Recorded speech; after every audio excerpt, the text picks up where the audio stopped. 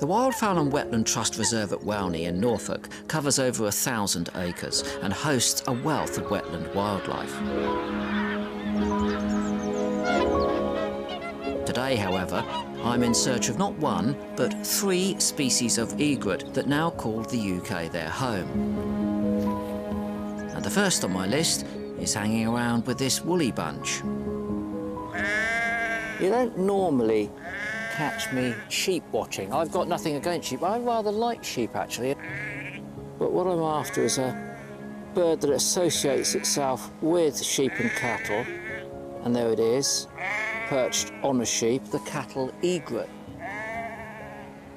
The idea of seeing a cattle egret when I first got into birds way back in the 1970s would have been a complete anathema. They were not going to be on my list, despite the fact that they are one of the world's most successful birds.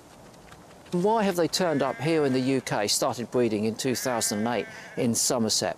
It's this pasture and all of those animals. Those animals are doing a lot of work for the cattle egret. As they mooch across the grass, they disturb any invertebrates that are there, and as a consequence, make them easier to find for those egrets. And they prosper wherever we have our herds. If I was wearing one, I'd take my hat off to the cattle egret.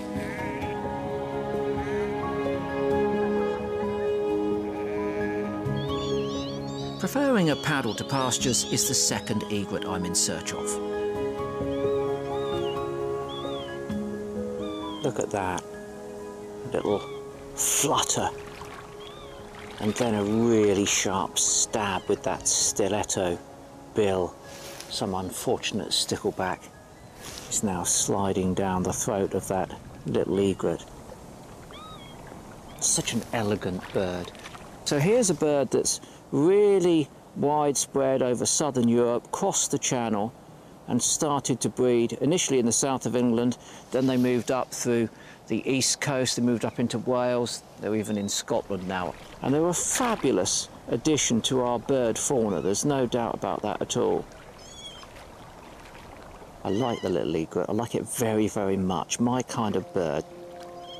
And guess what? Little egret is on my garden list. Looked out of the bathroom window, little egret flying through the garden. And I would never have believed that when I first picked up a pair of binoculars.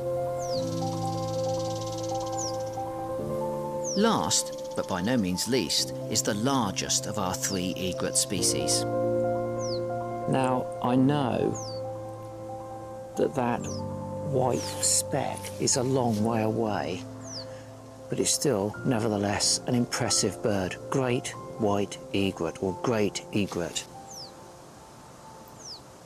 They were the last of our white egrets to arrive. By the year 2000, on average, there were about 25 in the country, but it wasn't until 2012 that they bred for the first time.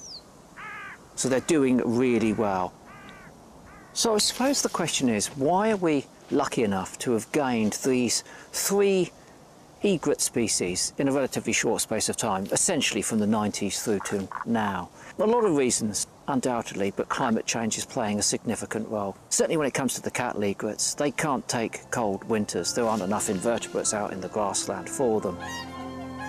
The good thing is that they seem to have integrated themselves into our ecology without any negative impacts on other species, such as grey heron and bittern. So you could argue that in egret terms, it's a win-win-win situation.